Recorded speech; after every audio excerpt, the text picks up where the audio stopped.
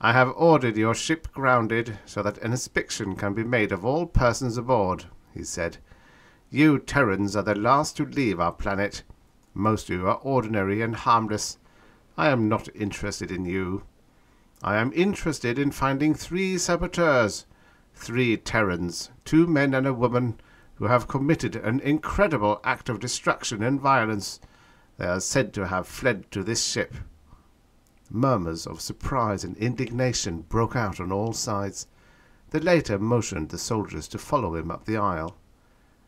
2 hours ago, a Martian city was destroyed.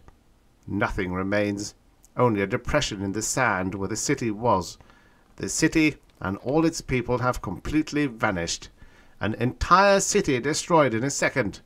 Mars will never rest until the saboteurs are captured, and we know they are aboard this ship.